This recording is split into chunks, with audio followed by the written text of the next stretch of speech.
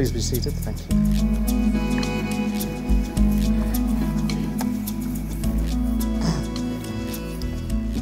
The Acting Executive Dean of the Faculty of Science, Professor Anna Motete, Professor Peter Dankelmann, the Professor Gert Sabdusi, our respondent this evening, senior leaders of the university and fellow academics of the University of Johannesburg and PA institutions, special guests of Professor Dankelmann, in particular your spouse and partner, distinguished guests, ladies and gentlemen, good evening.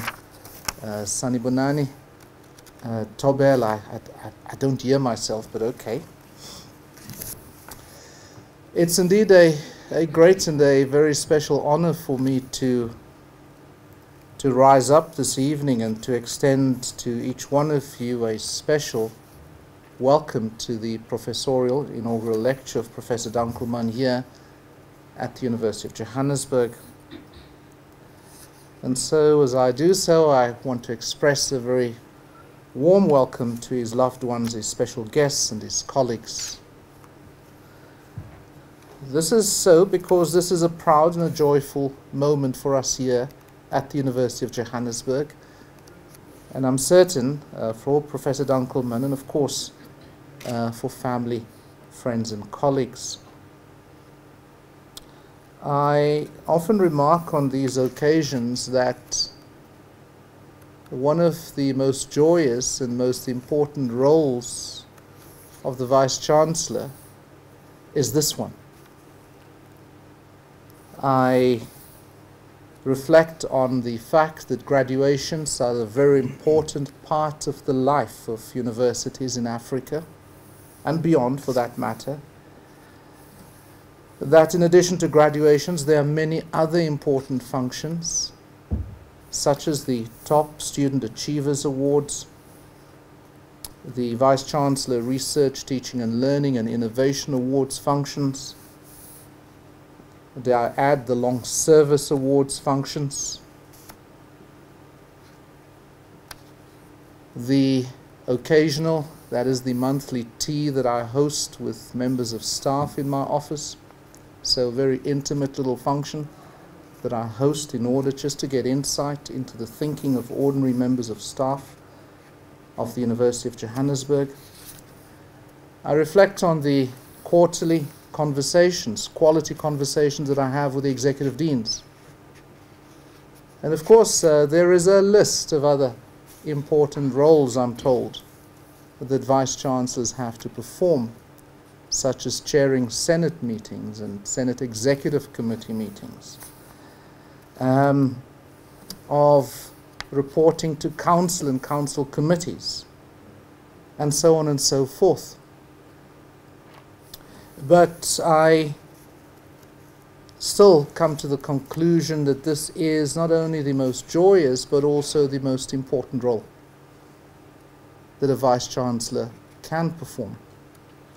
And that is the role of inaugurating into the most senior community of scholars of the university, and of course beyond, our most senior academics. And so this evening brings me certainly great joy and great pleasure.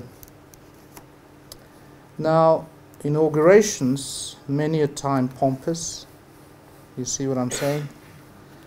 Sometimes decadent as well, but hopefully mostly dignified, well-meaning and unsullied, we're told date back to ancient Greece as the opportunity for the formal investiture of a person into high office. And that day marks the formal, the symbolic, shall I say, assumption of office or position of authority. And so today is that day that marks the rites of passage, at least from the point of view of the University of Johannesburg. The rites of passage and the entry of Professor Dankelmann into the distinguished community of university's most senior scholars. It is indeed an office and a position of authority and of leadership which we shall not assume lightly. but shall do so with considerable and ongoing thought, reflection, deliberation, and dare I add, presence of mind. So, the professorial inauguration is as important to the incumbent and their loved ones and colleagues as it is to the university. I say this since the inaugural lecture is as much a reflection on the state and the intent of the contemporary university, and therefore how it measures up to Professor Dankelmann's inaugural lecture on graphs, Google and the 6 degrees. On these occasions, it's worth reflecting on the remarks of Martin Gregorian in both his hopefulness and controversy when he announced to us that universities are not only repositories of past human behavior, they are, in his words, instruments of civilization. He continues, they provide tools for learning, for understanding, and for progress.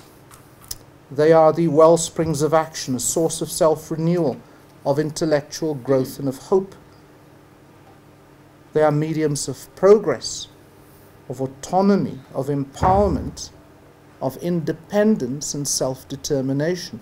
I'm sure you can see what I'm suggesting, that yes, hopefulness, but also controversy. If one just scans universities in their contemporary situatedness in nations across the world. And yet at the same time it's worth reflecting on Wernick's argument that, as he observes, the university has a contradictory relationship with its surrounding society. On the one hand, the autonomy in terms of the axial values of truth, of wisdom, of science, and so on. And on the other side, he continues, those who control the means of material production control the means of mental production. And the dominant ideas are the ideas of those who dominate. I'm also reminded that very few books are available in decent bookstores on what it is to be a professor, and in particular what the freedoms and duties of the university's most senior scholar is. In this regard, I offer you the reflections of Bruce McFarlane, a colleague at the University of Hong Kong, in his book Intellectual Leadership in Higher Education, Renewing the Role of the University Professor, seeks to correct this oversight and argues convincingly that the corporatization of the research agenda, that is, in light of that, professors must reclaim professorial leadership, and that they thus occupy a very special role. Specifically argues the two freedoms, that of critic and advocate, are essential for professors to execute what he describes as their 4 duties, those of being mentor, guardian of standards, enabler of networking and mobilizer of resources for others, and fourthly, ambassador for the institution or the discipline. So this evening we will have only one small insight into how Professor Dankelmann responds to this call for the return of professorial leadership. So let me now invite the Acting Executive Dean of the Faculty of Science, Professor Anna Motete, to formally introduce to us Professor Dankelmann. I thank you.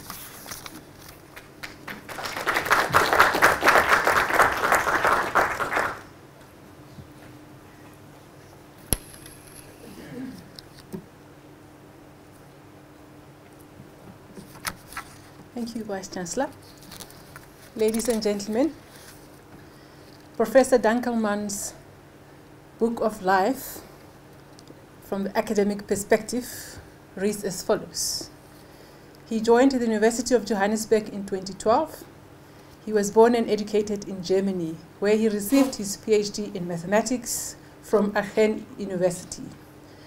After completing his PhD, he joined the mathematics department of the University of Natal in Durban as a postdoctoral researcher for a year, after which he took up a permanent position in this department as a lecturer. Following promotions to senior lecturer and associate professor, he was promoted to the rank of professor in 2007. Peter Dankelmann is an active researcher in graph theory, a modern branch of mathematics that is concerned with the study of networks. So far, he has published over 75 research papers in peer-reviewed international journals, and he is currently completing a book on his research specialty, distances in graphs. He is a member of the editorial board of the international journal Utilitas Mathematica and a founder member of the editorial board of the international journal Electronic Journal of Graph Theory and its Applications. In 2005, his then university, UKZN, nominated him for the National NSTF Science and Technology Award in Category B for the best contribution of an individual over the past 5 years. In 2007, Peter was elected a member of the South African Academy of Science. He currently holds an NRF B rating. Although his true passion is for research and teaching, he has also been involved in other aspects of university life. During his time at the University of KwaZulu-Natal, he served in numerous committees, most notably on Senate, the Senate Steering Committee, the University Research Committee, and the University Council. Outside the university, Peter has been actively involved in the promotion of science, especially mathematics. For nearly a decade, he was the national organizer of the South African Interprovincial Mathematics Olympiad, a mathematics competition between teams of learners from the different provinces. Since joining the University of Johannesburg, Peter has been instrumental in setting up South African Tertiary Mathematics Olympiad, a mathematics competition between universities, which took place in 2012 as an initiative of the University of Stellenbosch and the University of Johannesburg. Peter also has a passion for the game of chess. During his time in Durban, he twice won the title of KZN Chess Champion. And he served the Durban Chess Club as president for over a decade. His greatest joy, however, is spending time with his wife Hazel and their son Thomas. Thank you.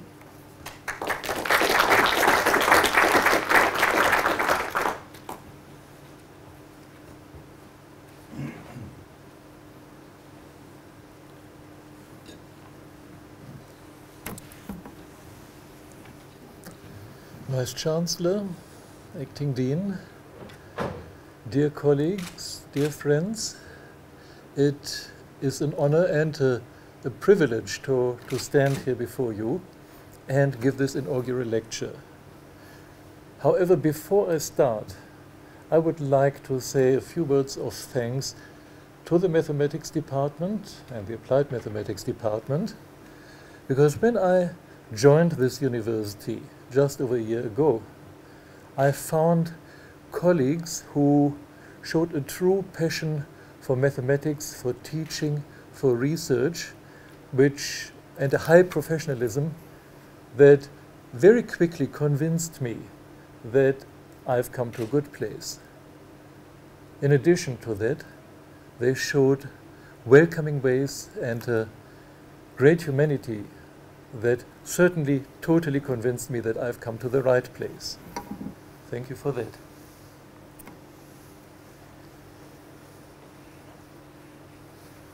Now to the mathematical part. This is a lecture on graph theory, but I want to start with a few more general comments first. Mathematicians have a little bit of a reputation of doing research that's mightily interesting, very complicated, and very often high up in the sky without any relevance. However, that's not entirely true. Although many of us mathematicians are pure at heart, no pun intended here, many of us are also applied at heart. Let's go back very quickly into the history of mathematics, because most of it has actually been inspired by needs of the society of the day. Let's look at ancient cultures For example, in ancient Egypt, the necessity to predict seasonal events required astronomy.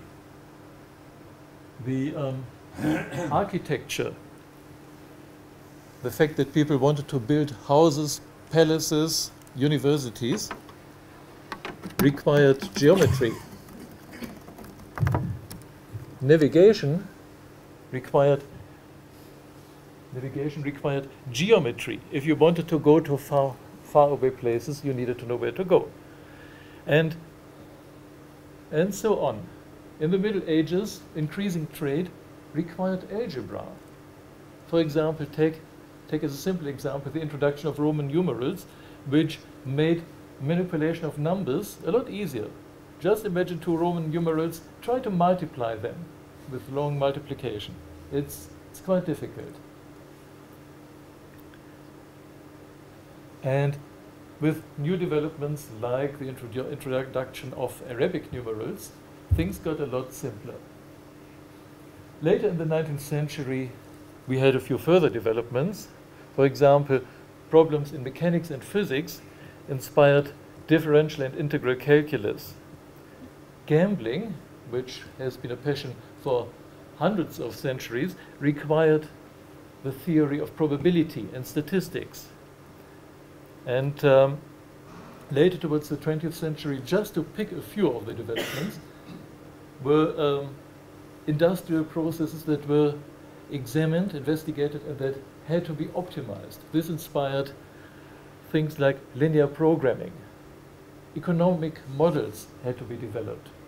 Much of this uses game theory, another modern branch of mathematics. And then around the middle of the century, computers began to be developed, invented, and this necessitated a need for a theory of networks. And that's, hold on, that's, now where are we? That is graph theory. Graph theory is the theory of networks. Its history started, well, a good almost 300 years back, 1736, with the Königsberg bridges, which were mentioned by my colleague Prof. Henning in his lecture. However, I won't use any of the contents of that lecture here today. Then, 200 years later, on the dot, the first book on graph theory, then it was in its infancy, appeared, and slowly it began to mature into a proper, quite substantial mathematical discipline. In particular with extreme graph theory, very important, the probabilistic graph theory, random graphs. And in the 1990s, a very interesting development started, which I want to tell you a little bit more about. It is the investigation of large real-world networks. We'll come to that in a moment. Okay, I've spoken about graphs, but I haven't told you yet what they are. Well, I still won't do that. However, I will start by telling you what they are not. Because whenever I tell people that I do graph theory, they think, ah, yeah, I know that. There's x and y and x squared. Now, this is what you see here. That's not a graph. These things, yes, they are called graphs, but they just happen to share a name with what I do. The graphs that I'm interested in, the graphs that are the subject of graph theory, are, and I'm giving you just the informal definition. It consists of points in the plane called vertices, and some of them are joined by lines, which we call edges, others not. Here's an example of a graph. Here are the vertices, there, and there, and there, 6 vertices, and you find 7 lines joining some of them, the edges. That's a graph. Now, this may remember you of drawing by numbers, so something that you wouldn't take too seriously, and really, well, we left it as, well, when we left primary school, so why should we look at that again? But graphs are indeed omnipresent. You will find them all over in the real world. One example for a graph that you might have used very recently, a map. Here, a map of South Africa. The vertices, the dots, are just the cities. The lines, for example, the highways, or railways between them. That's a graph. Then you can ask interesting questions like, how do I get here from Durban to Cape Town? What's the best and shortest route? In this case, easy to answer, because you can just look at the map. But if you have a map not with 20 or 30 cities, but maybe with 20 or 30,000 cities, you need clever ways to do that. And that's one important branch of graph theory. Here are a few other examples of graphs. Any transportation system, or most transportation systems, are graphs. Here's a famous one, London Underground. The dots are the different stations, the lines are the direct connections between them. Similarly, Gautrain is a graph, but it's, at this point it looks a little bit more boring. That's why I thought London Underground is colors. Yet another graph here. The structural formula of chemical compounds. This one here is butane. You see the graph in it right away, dots and lines. Some of these, well, these dots have names, C and H, but that's a graph. And much work has been done on that, trying to derive from the structure of this graph to derive the chemical properties of the compound. More networks for you, or more graphs. Social networks are something everyone is talking about nowadays. Here, social networks, for example, with people being the vertices, the dots, and the lines if they are friends, or, as in this example, if they had communication.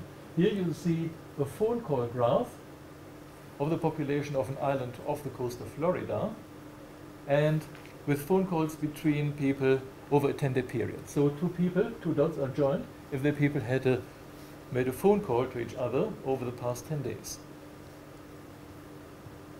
Another impressive graph, which you've probably used today, the World Wide Web. All the web pages, you can draw a dot for each one. If there's a link from one web page to the other, you draw a line, you get another graph. And that's a very important and one very well investigated and still very interesting. Another one that was more in the negative headlines a couple of years ago, the banking network. Think of the subprime crisis. Everybody was talking that the banks are too much linked, the failure of one bank causes other banks to topple. So people began thinking about that. This is also a graph. Take all the banks or all the big economic players, and if there is some strong economic interaction, for example, between banks lending of money, that's another graph. So I hope that convinced you that graphs are really around and relevant. One tiny little bit, in general, these lines between the points in this talk, until otherwise said, don't have a direction, so they connect things both ways. In some cases, I will take a few liberties on that, which graph theorists will easily spot. Forgive me for that.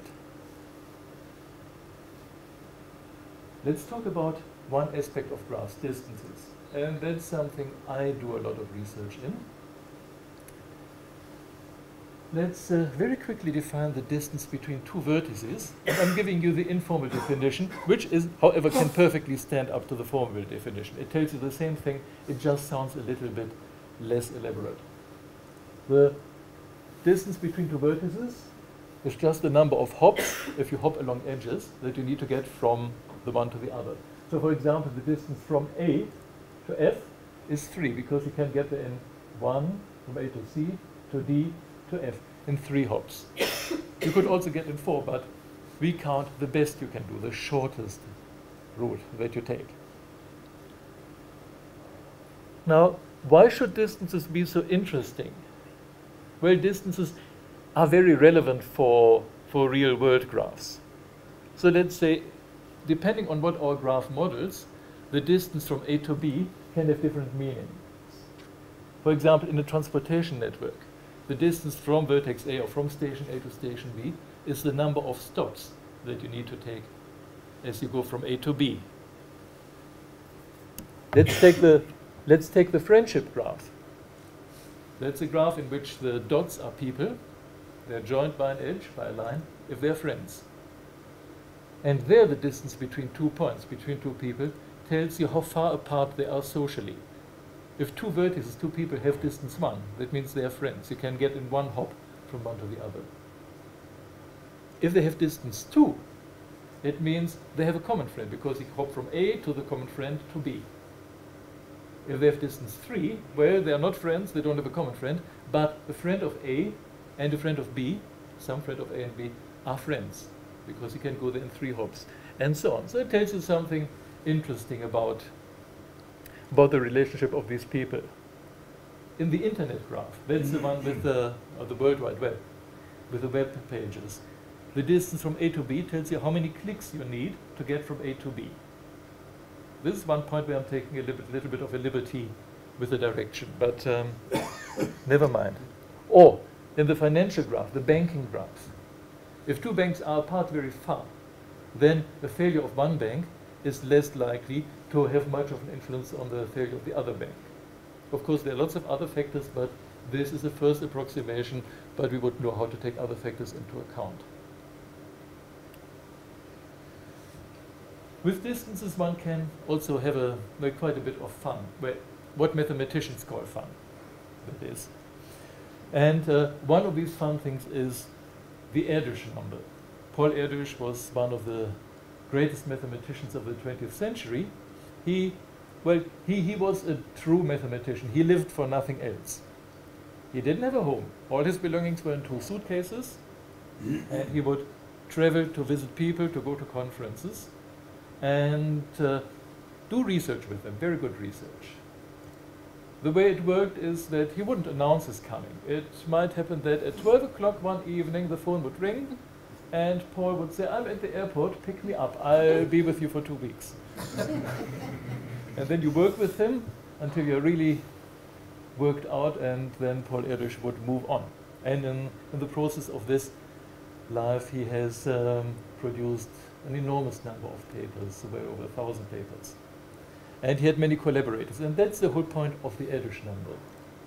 The Erdős number tells you which distance you have in the collaboration graph. That's the graph where the mathematicians are the vertices, and they are joined by an edge, and they have a joint publication.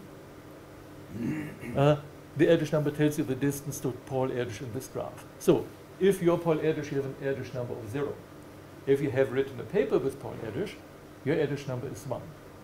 If you haven't done that, but you have written a paper with somebody who has Erdős number 1, then yours is 2, and so on. Well, this must have been a very good idea, because and possibly somebody saw something more entertaining in it, because this idea was taken up by the Hollywood people who came up with a light-hearted variant of the Erdős number, the Bacon number. Okay, if you've looked at this, you have figured out that I'm not talking about what you had for breakfast, but this is about your distance in the movie actor graph, the distance between you and the actor Kevin Bacon, who surprisingly turned out to be the center of the universe, of the Hollywood universe. And there it works exactly the same way. If you're Kevin Bacon, your Bacon number is 0. If you have appeared in a movie with Kevin Bacon, your Bacon number is 1. If you haven't done that, but you have appeared in a movie with someone whose Bacon number is 1, yours is 2, and so on. And it is a pity, because I once appeared on TV, but unfortunately none of the people who appeared there were ever in a movie, so my Bacon number is infinite, I'm afraid. However, there are some other surprisingly low Bacon numbers. Here, one is Elvis Presley, who has a Bacon number of 2. Another one is the recent honorary doctorate of UJ. Barack Obama also has a Bacon number of 2. Who would have thought? Or for sports enthusiasts, the cricketer Tendulkar has a Bacon number of 3. Who would have thought that? And just to tell you how popular this notion has become, Google has a feature that allows you to determine the Bacon number of people, of actors. So you type in your favorite actor's name and say, and Bacon number in Google, and it will give you exactly the sequence, the Bacon number, and which the movies are that link this person to Kevin Bacon. So this, this idea has become very popular. Okay, now let's let's go a little bit more into distances. So you have a fair idea of what it is. Now let's talk about one important distance in the graph. That's the largest distance. So between two vertices, if you try all pairs of vertices, and the largest of the distances between all of them, that's called the diameter of a graph. Here's a very simple example, the graph you've seen just now. The diameter of this graph here is 3. Because, for example, from A to F, the distance is 3. But check all other distances. There is none greater than 3. So 3 is the largest distance. We call that the diameter. Okay. Now let's use that a little bit to look at the things that I mentioned in the title. But let's start with the 6 degrees of separation, which is a very which allow for a very interesting way of using graphs. For that, however, let me quickly quote the author Fred Hayes, who, in a very interesting and readable article in Scientific American on graph theory, asked a simple question. He said, "What's the diameter of the World Wide Web?" And he immediately said, "I do not mean, or don't tell me 12,000 something kilometers, which would be the diameter of the Earth. What I have in mind is the diameter of the web graph. How many clicks do you need to get from one place to the other, at most, so that it works guaranteed?" And here, the current estimate is it's 19. Now you think 19 steps is quite a lot, but if you think how many different pages the web has, I'm not quite up to date with the very latest estimate, but a couple of years ago I found an estimate of 800 million vertices. Now, for a graph on 800 million vertices, this is small. The graph that I showed you a moment ago had 6 vertices and a diameter of 3. This one has 800 million and just a diameter of 19. So this is really small. Let's look a little bit at why this would be so. For that, I want to also to look at the 6 degrees, because there is some similarity between these two. It has turned out that in the internet, in other networks, in particular social networks, diameters tend to be surprisingly small, just like 19 for the whole of the internet. And so now the 6 degrees. That's a famous experiment by the sociologist Stanley Milgram in the 1960s. So it goes a while back. But it was an experiment to find out how well are we socially connected. I mean, all of us, with the whole world. And his experiment, for the day, it was absolutely ingenious. What he did is he enlisted somebody in Boston, the target, and then he got a whole lot of volunteers in Nebraska and in Kansas, which are supposed to be real backwaters in the United States. Nobody here who studied there? Okay. Well, then, not now, of course. Okay, and so the idea was these volunteers would be given an envelope with the address of this target person in Boston, and they had to pass this envelope to another person who they thought to be closer to the target. The idea was that then the envelope would be passed on again, and then eventually reaches the target. One would keep track of it and find out how many steps it takes. However, there was one important rule. You are allowed to hand the envelope, don't put it in the mail, hand it, and only to a person you know, not somebody you just happen to meet at the bus stop. It must be a person you know. The surprising outcome of this experiment was that most envelopes reached the target in 6 steps. That was really, really small. The conclusion that Milgram drew from this was that it looks like about any 2 people on the planet are linked by 6 steps of acquaintances. So you can do the same thing between any 2 people on the planet. And these 6 steps eventually became the 6 degrees of separation, a phrase that became popular not immediately after this experiment, but only in the 90s because of a movie and a theater play. And yeah, they've become part of general knowledge, almost. About this experiment, there was some criticism. It wasn't just accepted as it is, because a few problems were there. Number one, that's something that mathematicians would raise immediately. Hey, I looked at your results. 6 was the average, or to be precise, the mean, but not the maximum. So to say that everybody can do it in 6 steps, that seems to be a little bit stronger than what you really found. Then they said cancers may be quite remote, but there are probably more remote places in the world. But I would suggest some places in China or some places in northern KZN. Where so, and there were also envelopes, not a huge number, but not an insignificant number, who just disappeared. They never reached the target. So there was criticism, but after some discussion, it was generally accepted, yeah, there is some truth in that. Okay, let's see what graph theory can do. So far this was sociology. How can graph theory investigate here? And the graph that we want to look at is the acquaintance graph. And that's the graph in which we are the vertices, the population of the whole planet, and 2 vertices are joined if they know each other, if they are acquainted with each other.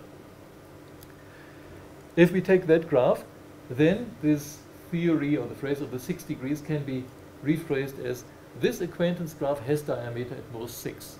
You can get from A to B in 6 steps, no matter who A and B are. Okay, well, so far so good. Graph theorists should be happy here. Yes, we have a graph, now we can do something with it. But it ain't that easy. Problem number 1 is this graph isn't given explicitly. We don't really know, we don't have surveys to know exactly who is friends with whom or who has now recently decided they don't know this person anymore. So we don't know exactly the graph, problem 1. Problem 2, this graph is awfully big. You can't just look at it and then find out everything. There are a lot of vertices, too many to handle it easily. So what's the approach that you can take to investigate this graph? Well, you just take a small part of a graph. What surveys typically do, they look at a smaller sample, not the whole population, and you try to find properties, there's something that you can say about the graph, and then you extrapolate for the whole graph. Let's do that. And for that, we need a few more concepts. One is the degree of a vertex. That's just the number of other vertices it's joined to. Here vertex A has degree 2, vertex D has degree 3 because it's joined to 3 to C, E, and F. And the degree, what does it mean for our acquaintance graph? It just means the number of acquaintances you've got. And a survey has shown in those days that people had about 1,000 acquaintances. Okay, that depends on what you mean by exactly acquaintance, but okay, let's take that number. So in this graph, acquaintanceship graph, you have vertices have a degree on average of 1,000. We need another concept quickly, and that's the concept of a random graph. The random graph is something quite simple, although it seems hard to analyze. That's just a graph chosen at random from all graphs with the same number of vertices. So you take all graphs on 6 billion vertices and you pick one on random, at random. That's a random graph. Sometimes you say, I look at all graphs with 6 billion vertices with a certain property. So here in this case, for example, we would look at those in which vertex degrees have typically something like, vertex degrees are typically around 1,000. These random graphs were discovered by Erdős and Renyő, and they are, I must say, awfully important. I didn't have enough place here to write more than just important, but extremely awfully important describes it better. And now the one of the very remarkable findings of Erdős and Renyi and many other people who worked on random graphs is that many properties of graphs, of random graphs and of all graphs, hold for either virtually all graphs or virtually none. So let's say 99% of all graphs or 1%. And the more vertices you have, the more pronounced this distinction gets. And with that, the reasoning is about as follows. The random graph, well, the acquaintance graph has about 6 billion vertices. Well, that was in the 1960s. 99% of all those vertices, of all those graphs with 6 billion vertices, have a degree on average about 1,000. We look only at those. 99% of all those graphs have diameter at most 6. Therefore, in all likelihood, our acquaintance graph has diameter at most 6. We conclude, most likely, the acquaintance graph has diameter at most 6. Here I did a little bit more serious mathematics, but I want to skip that, otherwise it might get too late. Okay, so the theory of random graphs actually has investigated the diameter of a graph that you pick at random, of 99% of all graphs, in more detail. These things actually have been quantified. And they found that if you have a graph on n vertices, and the degrees of the vertices are on average about b, then the diameter of the graph is very likely very close to a constant, well, something that depends just on d, times log n. N was the number of vertices. Okay. Now, this is the moment where, well, there are many mathematicians around here, but where non-mathematicians tend to get a little bit worried. And yeah, actually I missed that at school. And but logarithms are not scary if you are allowed to cheat. Okay, I'm allowed to cheat here. If we change bases not from e or 2, but we just change it to 10, then the logarithm is really essentially just the number of digits. Okay, and that makes things easy.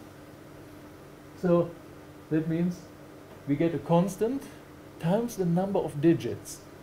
And 6 billion doesn't have an awful lot of digits. So depending on what the constant is, the diameter is definitely going to be, even if n gets very large, if you have lots of people, very, very small. That explains why if you have a whole lot of people, or more people for the same degrees, the diameter of this graph, of this acquaintance graph, won't be much bigger than that. It is really some little bit times the number of digits. Tiny number compared to the number of 6 billion. Well, this was the state of affairs a while ago, until something happened. Around the 1990s and nowadays, communication has become much more observable. That's a big change. Why is that important here? It allows us to look at graphs like this telephone call graph much more easily. Nowadays we have records, for example, about cell phone calls. You just take the records of everybody who makes cell phone calls and you immediately get a very good picture of what's going on socially. These records are now more or less, I don't want to go into the controversy, available. Take the Facebook graph. There people are friends and it's fairly public. So out of a sudden, you can say a lot more about social structures. These graphs, you can see them. In the 1960s, you had envelopes and you needed to be ingenious to find out what's happening. Now you just go to the internet. Okay, and there people found something that said, these random graphs that I've used, well, they are good, but they are not quite a perfect model for large real-world networks. They don't satisfy the power law. A few examples. I don't want to give you a formal definition right away. Let's take Lodka's law, which says, and yeah, the Vice Chancellor will find this particularly interesting because he promotes research at this university. If A of k is the number of authors who publish k papers, k scientific papers over a certain period, then this is typically a constant times 1 over k square. So it's proportional or inverse proportional to the square of k. So for example, if we have at this university 1,000 people who publish one paper, then we can expect to have 250 people who publish 2, 1,000 by 9, by 3 square, who publish 3, and 1,000 by 16, 4 square, who publish 4 papers, and so on. And we say that this A of k follows a power law with exponent 2. Exponent 2 is this one here, constant times 1 over k squared. And typically when you draw the graphs look like this. You have a curve that falls, approaches 0 somehow, but it goes on for quite a while. So a lot publish 1 article, fewer publish 2, even fewer publish 3, and so on.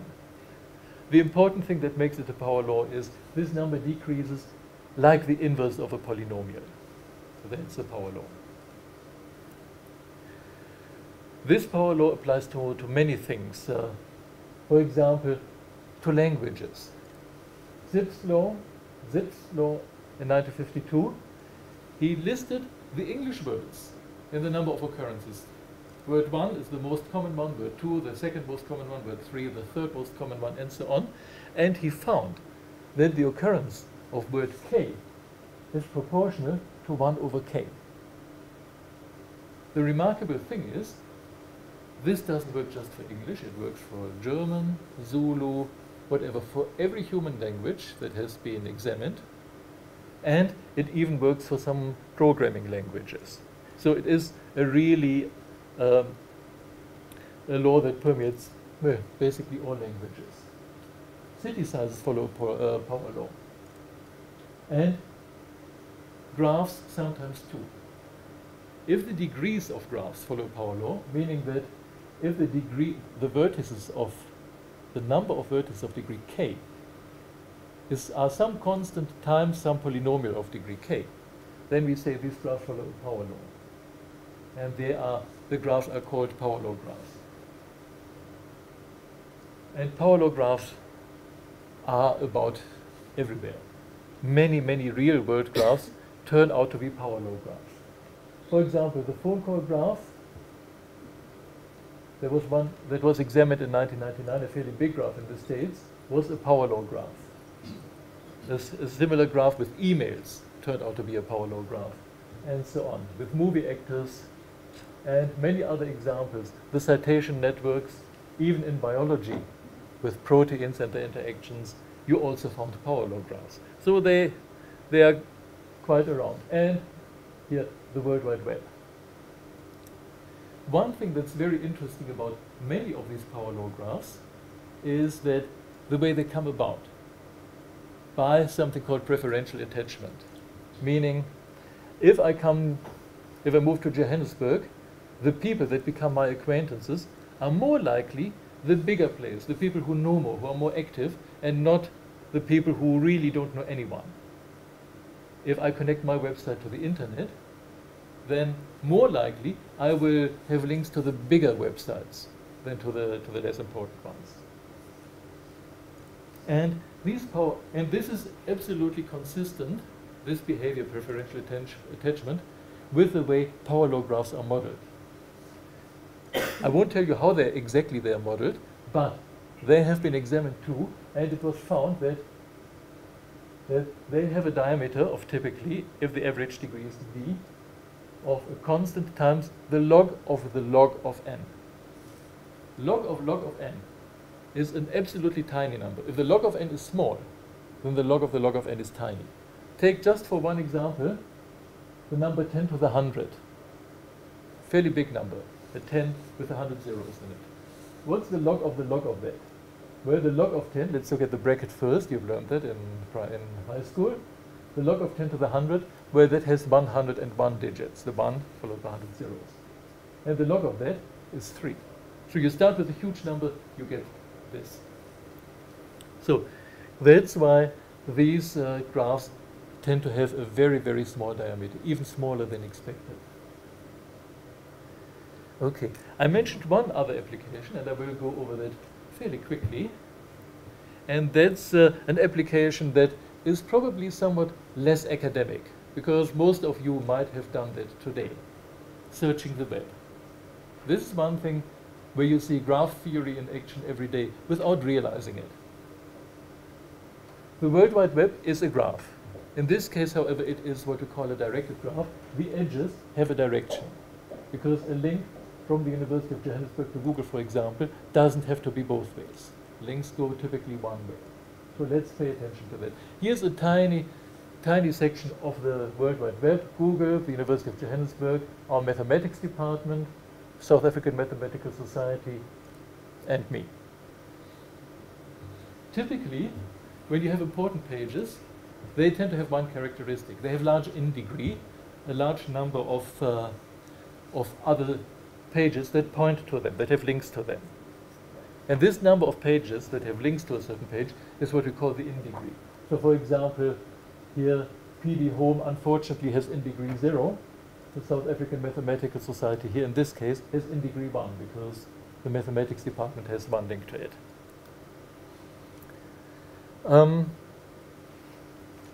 So this is a graph, and that allows us to search the web very effectively. For that, how do we search the web? With search engines like Google. Okay, just very quickly, how do they work? Well, they have three parts. Part one is the crawler. The crawler here. That's a little thingy that all the time surfs the web and collects information on the pages and sends it back to Google headquarters. Then at Google headquarters, you have an indexer, receives all the information about every web page and picks out keywords. And the last part is the query engine. That's the one that comes alive when you type in a query. What it does is it looks at which pages have relevant content, then ranks it in order of importance and spits them out, important pages first. And the really difficult part is not the first part. Crawling the web is easy, indexing everything is easy. The difficult part is how do you decide which pages are important? And Google seems to be doing that with an amazing accuracy. Typically the website that you're looking for comes up first or second, almost guaranteed on the first page. And here Google has a fantastic trick that old search engines, like some of us may remember Alta Vista and Lycus, they look just at the text on the page and decided whether it's important, and that sometimes worked, often it didn't work well. Google is a lot cleverer. It uses the structure of the web. And it tries to rank the pages according to importance. Now, where was I? Now, I just said important pages tend to have large in degree, lots of pages pointing to it. But you can't use just that if you want to find out which pages are important. You use what you would normally use in life.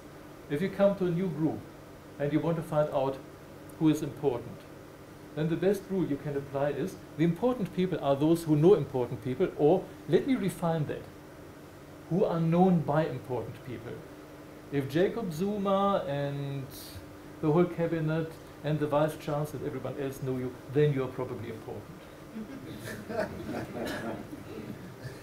Okay, so that's what the Google search engine does. It ranks the pages very cleverly, and it uses something that can be phrased in many different ways. Because I don't want to stretch your patience too much, I will just mention one way. That way is the rule that you say, if I assign an importance number to every page, what would it satisfy? Well, I would want to say that if many important people point to me as a web page, then I'm important. So the rule is that my own importance should be proportional to the importance, to the sum of the importances of the pages that point towards me. Okay, and if I do that, just with this rule, I've given another way of doing that, but let's skip that. I find that this becomes just an interesting linear equation system that we can solve, or that we can describe as a discrete, what is known as a discrete Markov chain. A certain equation system that we can solve, for which we find, and that will be the only hardcore mathematics I will mention, to which we can use the Perron-Frobenius theorem to find the unique eigenvector of this matrix that has only positive entries, and that's the solution. So in other words, just applying this one rule, my own importance should be the sum of the importances, or proportional to that, of all the people pointing at me. I get a number that will describe my own importance. And that solves the whole problem. It may sound surprising, but it works very well. And it does involve huge calculations. That's why some people call Google just the biggest linear equation ever seen, because every second they solve equations with millions of variables. But it works very well, as you have seen. Well, I hope that I was able to convince you that graph theory has a lot of uses, that it has, that it is very present in our lives, and that it is certainly worth studying and funding. With that, I would like to thank you very much for your attention.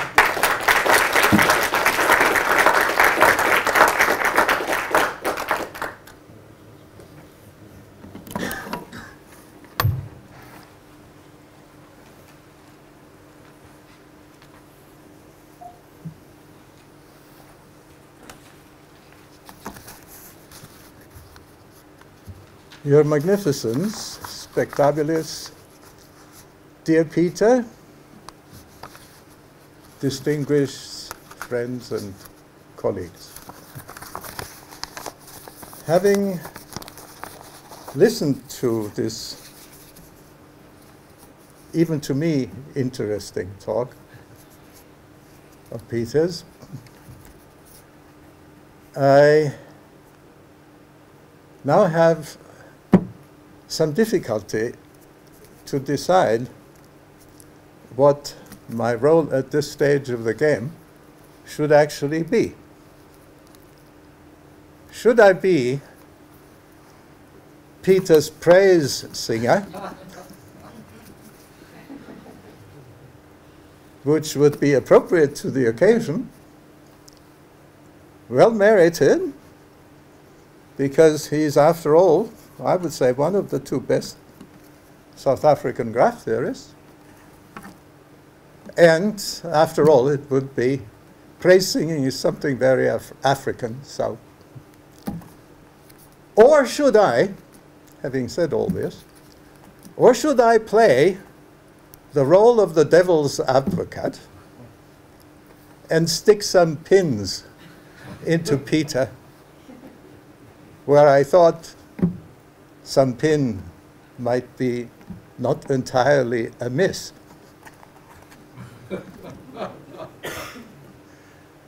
Well, there is a little problem with this approach.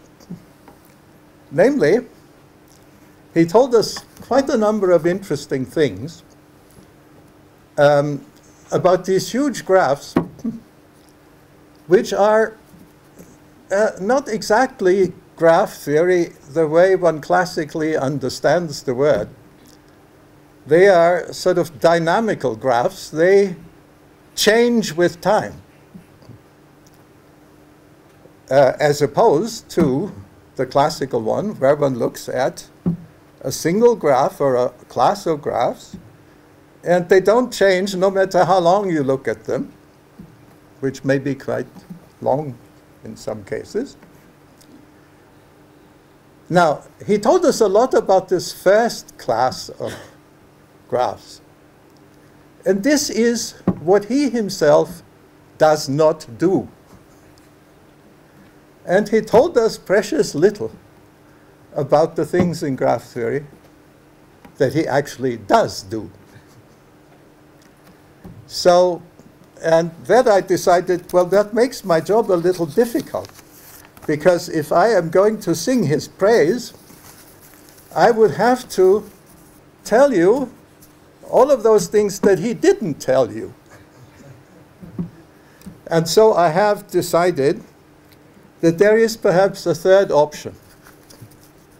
And I have decided, well, within the limits of time, that I will go that way, namely, to say something about graph theory itself, not of the particular practitioner of graph theory that we are in a way honoring today,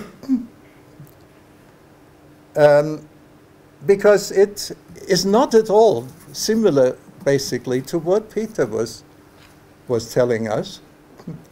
And there's also one thing that I would like to point out to all of you, and perhaps one actually should point it out to most graph theorists these days.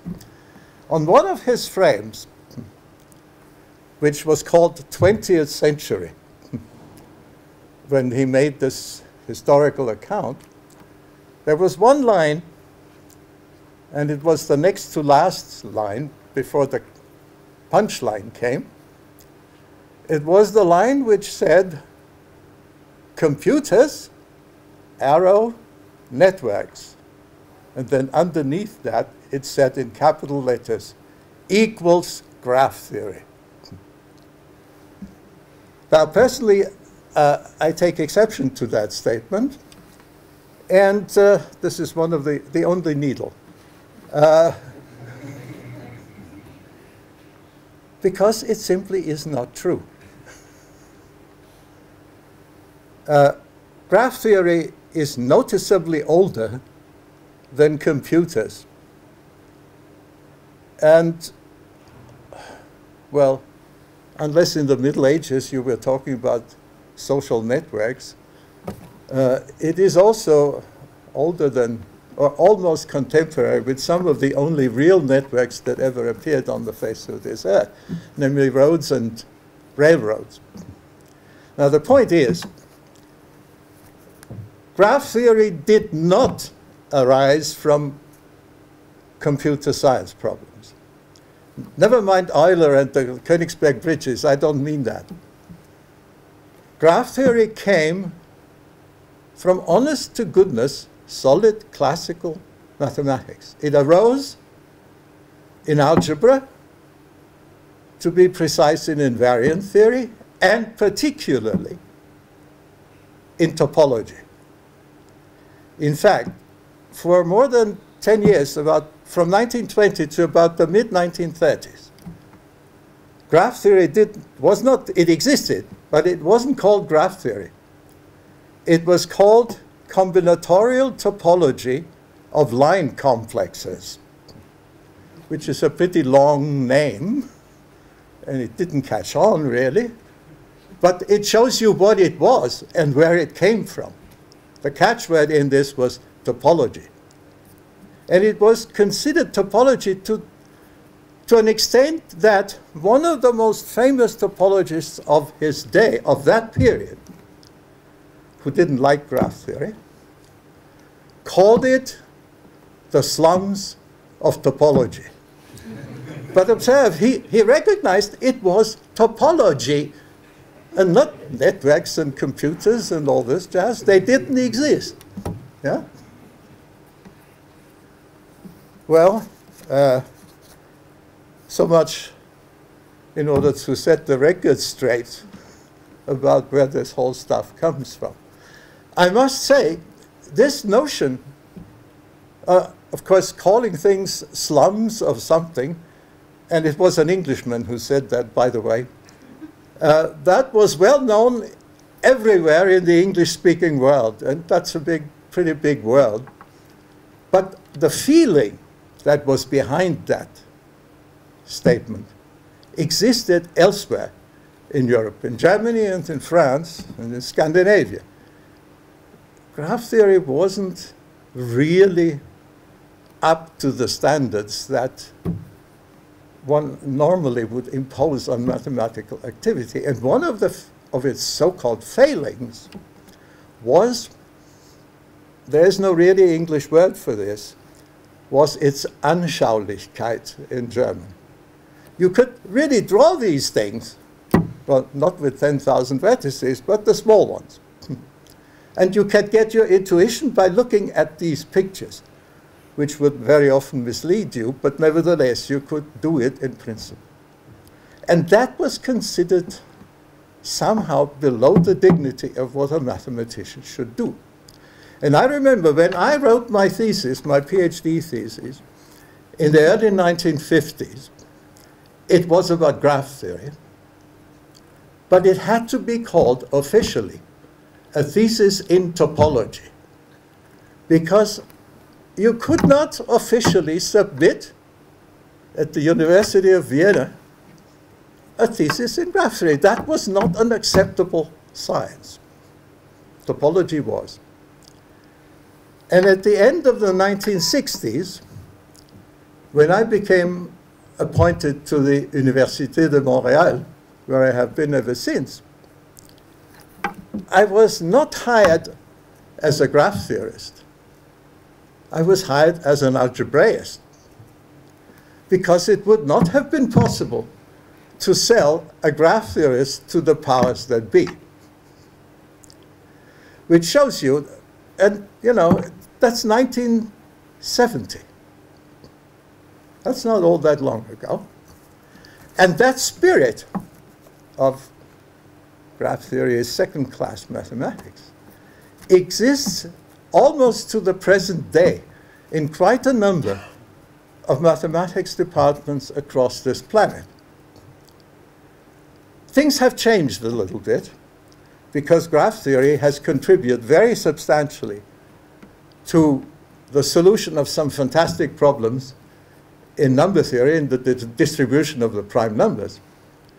That is mathematics.